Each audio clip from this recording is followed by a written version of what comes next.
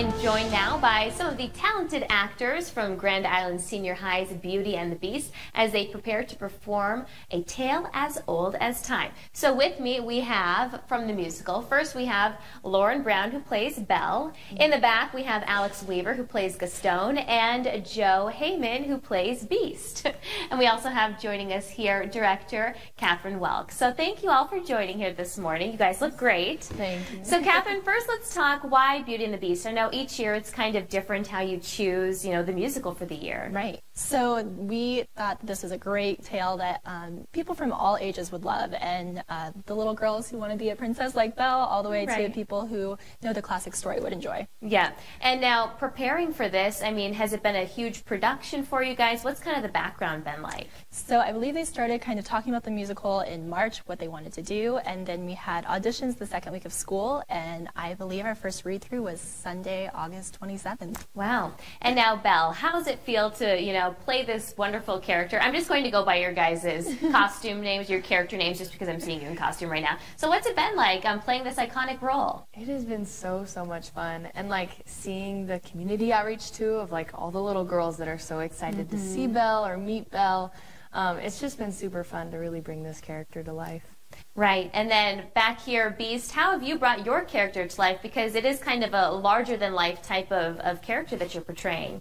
Getting into this character, it's just been so much fun being able to show a different side of me that I don't really show, being able to almost act like a beast, and then seeing the little girls don't really like looking at me, but all the little boys, they're like, oh my gosh, that's the Beast. It's just so fun.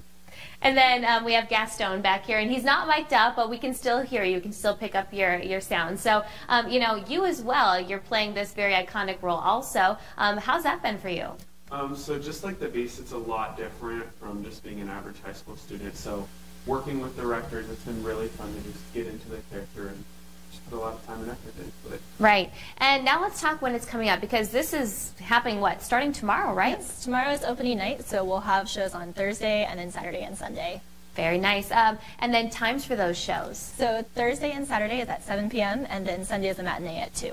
Okay. Is it best for people to get tickets ahead of time, or can they purchase them at the door? You can do either. So you can go to gips.org/GISH theater with the RE, the fancy theater way, and purchase them online or through GoFan, through Performing Arts for the activities at GISH, or you can get them at the door. Very nice. And now I think it was a picture posted on your guys' Facebook page yesterday of a meet and greet with little girls. What was that like? It was so fun.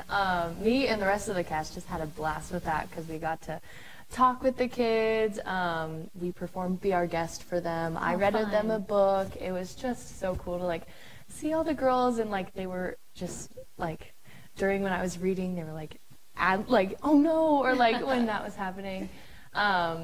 And we got to color with them. It was so fun to see how excited they all were. Fun. That's nice. It's neat that you guys have kind of brought this princess theme to the young ones in town. So, happening starting tomorrow, Beauty and the Beast at Grand Island Senior High. Thank you all for being here. Good luck. Break a leg, as they say, this weekend. And hopefully lots of people can come out and enjoy. Thank you so much. Thank you. All right, and stick with us. We have